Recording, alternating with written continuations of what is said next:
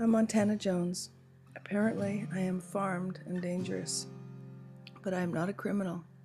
I'm a shepherd, farmer, and writer who's been preserving rare breed Shropshire sheep for the last 12 years and farming various other heritage breeds and vegetables for the last 30.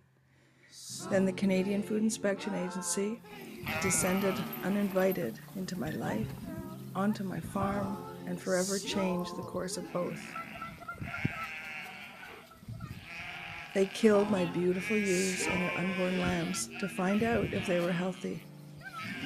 They were, and now they are dead. The CFIA and Minister of Agriculture ignored over 5,000 people who signed a petition to stop the killing.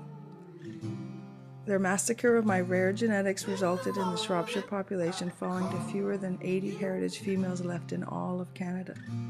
The domino effect since has been devastating to me. It's been a downward spiral since our first invasion, and I keep telling myself there are worse things and hang on. Now they've charged myself, raw milk activist farmer Michael Schmidt, and 2 others with numerous criminal charges, including conspiracy, all for allegedly trying to save Canada's heritage sheep. I now have no income, no transportation. I'm battling depression and post-traumatic stress.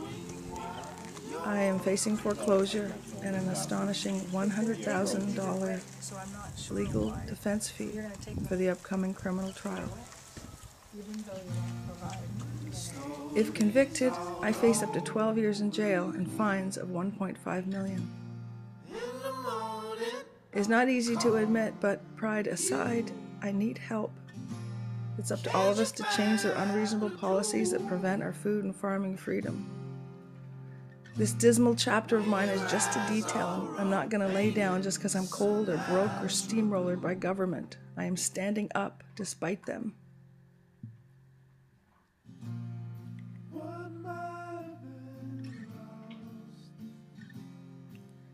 If I lose the farm, they win, and that would just be one more of their many wrongs. Please help me keep my home and keep the farm going. Any help you can offer will make a difference. You